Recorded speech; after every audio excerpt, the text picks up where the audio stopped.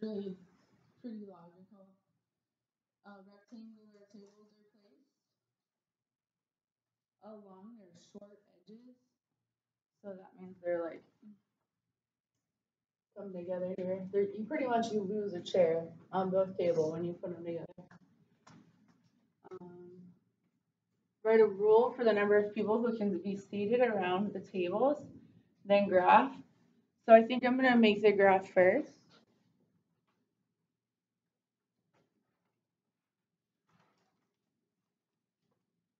So I'm gonna, and this is in your book. If you guys want to do it, just make a note that your bell work is page 828, no 23. And then here's the end. So I'm gonna, it's, the whole theme is the number of people who can sit around the table. So this is 1, 2, 3, 4, 5, 6. So our first ordered pair is 1, 6. And then 1, 2, 3, 4, 5, 6, 7, 8, 9, 10. 2, 10.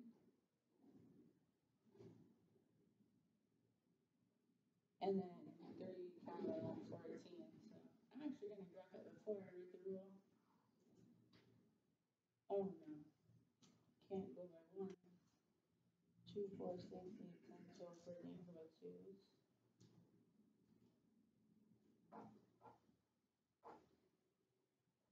1, 2, 3, 4, 5. Okay, 1, 6. 2, 10. 3, 14. And the whole point of sequences, not the whole point, but remember not to connect your dots. So this is a good graph of the sequence. Little review from last week. If you weren't in here, make your ordered pairs. Do not connect your points. Way to write a rule. So when I look at 6, 10, and 14, I see that it's adding 4. Each one's adding 4. And we talked last week about that being linear. So I think the equation is going to be an equals 4n plus something. Has anybody figured out what's going to go on the blank?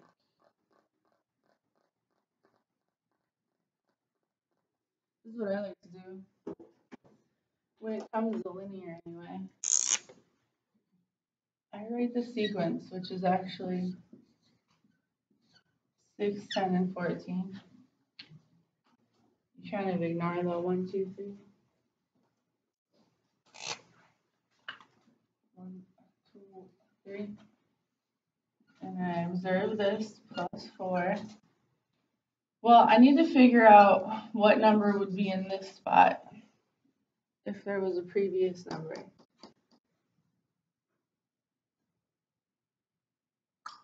Because I'm thinking about this equation, an equals 4n. And if I put a 1 in here, it would be 4 times 1 is 4. But really, how do I get to a 6? 4 plus what would give me 6? A2 equals 4 times 2, which is 8, plus what would give you 10? A3 is 4 times 3, which is 12, plus what gives you 14. Every time, if I'm doing 4n, I need to actually add 2 to get to the real number of chairs. So in the next set. So if you were to go backwards and you were to write a 0 term, it would be 2. 2 plus 4 is 6. So the rule is 4n plus 2. So every time you add a table in, 4 times the number of tables plus 2. Does that even make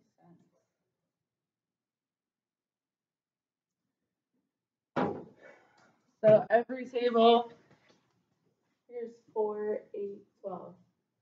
And here's 4 and 8. So each one of these sets is 4, 4, 4, a multiple of 4, but there's 2 on the end. So it's a multiple of 4 plus 2, multiple of 4 plus 2, multiple of 4 plus 2. You get visual? This says 42 people, so I'm going to go to letter B. 42 people attend an event. How many tables are needed to seat the attendees in the configuration shown? So we're thinking, we don't know what X is, but we want 42 chairs. So how many tables would give us 42 chairs? So this number should be what it's equal to. So we'll do 42 equals 4n plus 2. Looks like 10. 10 tables. We'll do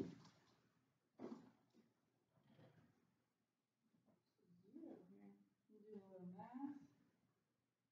Subtract 2, we get 40 equals 4n. Divide by 4, and right, 10 equals n.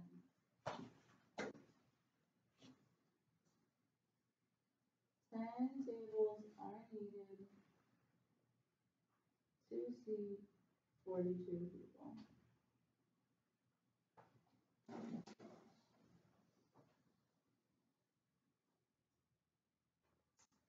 One thing about these sequences is that, like, n is never 0 and n is never a negative number.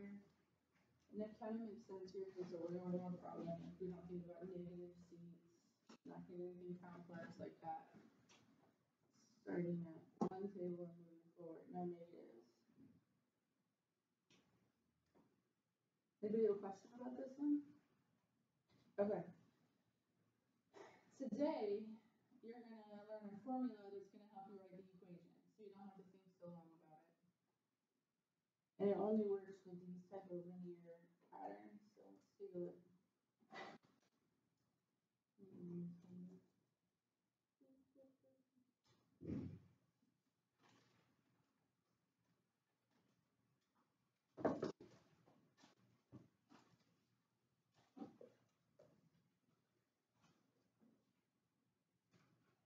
Alright, here's our notes on chapter 9.2, arithmetic sequences. I do recommend you read this section, like as we get started today, go ahead and flip through the examples and all that. But if you were in class Friday, we talked about lots of different patterns. This section, every single pattern goes up by adding or subtracting. Every single one's a linear pattern. That's called arithmetic. It's the same spelling as arithmetic. But arithmetic is a noun. And when you say arithmetic, it's an adjective. So it's describing the sequence that goes up by addition or subtraction. Arithmetic. So here's the formula. So if you were having a hard time coming up with this 4n plus 2, the formula will do it for you. So this is a formula for writing rules, which are equations. You do an equals a little 1. So whatever the first term is in the sequence, you put it in here. You got a plus sign, parentheses, n minus 1. This is the number you're asked to find. So if you're asked to find like the 30th term, you would put 30 in here. There's always a minus 1, and then you put the common difference here. So like this was plus 4, I would put a 4 in for D. The formula makes the work much easier.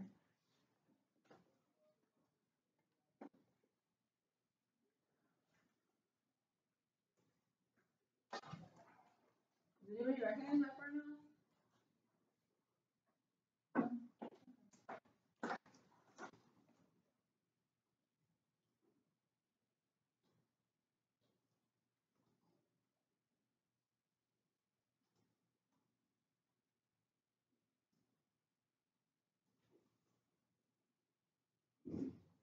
So this is really the only example we're going to do here.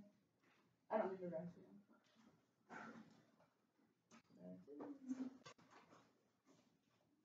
This section will be done in 2 parts. This is part 1.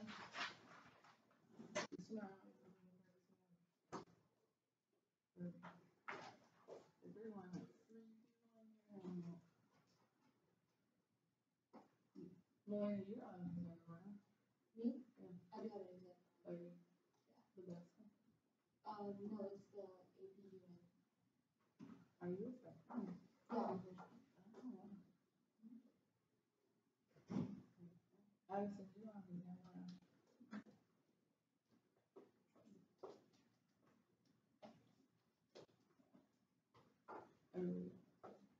Reese, you don't have an exam tomorrow. No.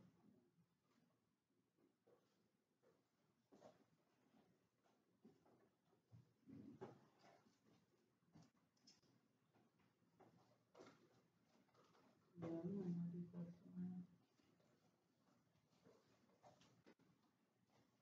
Yeah. Yeah. It's probably everybody's been coming for a period.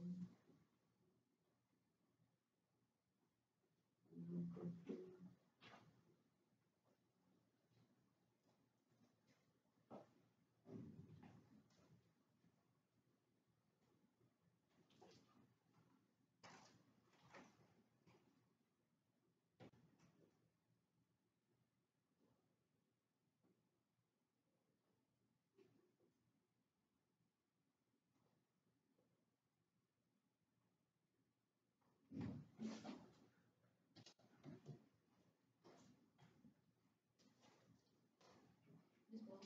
Huh? Questions are you? Do you have this one done? Do you figure this one out? Oh. We'll do this one. That's it. This is the assignment today. You first. I don't know why I said Thursday. It's not do that. If you're not coming tomorrow, we do Wednesday. My work's having Wednesday. Okay, well let me do this though. Okay, so it says write a rule for the sequence, then find A40. So I want you to find the 40th term. So some people find the pattern and then they go on their calculator. You'll hear it during the test. You hear them they'll just add 40 times to get to the number. So sometimes I make it like find the 100th term, so that's like really too hard. Anyway, let's look at the pattern. It's going down 13, going down 13, down 13. So I'm going to say the D value is negative 13. It's reducing. And A1, the first number in the list is 55. So I'm going to put 55 in here, negative 13 in the D value, and then rewrite it. So AN is 55 plus N minus 1 times negative 13. This isn't simplified. You're going to distribute to the left and then combine like terms, and then the equation will be written for you. And if you come up with the equation and you don't want to use the formula, that's okay. So negative 13 times N would be plus a negative 13N plus 13. Then I can always combine after I distribute left, which is a little unusual. I'll always be able to combine the first term and this number that shows up here. So AN is negative 13N plus 68. That's the rule. And that 68 makes sense to me because if I was to go backwards, I know I'm subtracting every time. If there was a 68 right here, 68 minus 13 would give us 55. So by plugging in the first term and the common difference, it'll write the equation for you, so you don't have to think so hard about it. Okay? It's not done yet. It says find A sub 40. So now I'm going to use the equation. I'm going to write A40, and I'm going to plug 40 in for N. And that's going to tell me the 40th term.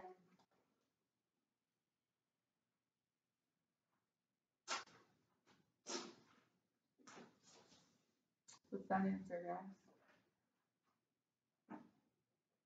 It's 52. Is it negative 520? Did I get it since I was out for sure? 13 times 40.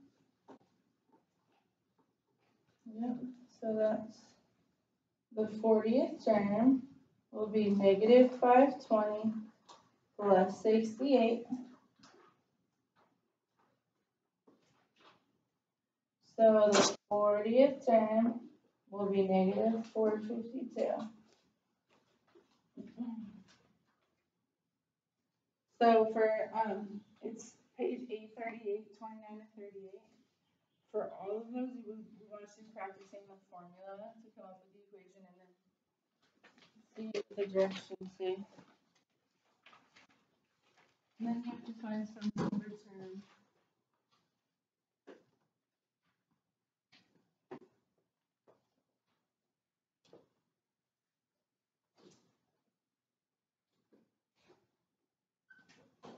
So this is section 9-2.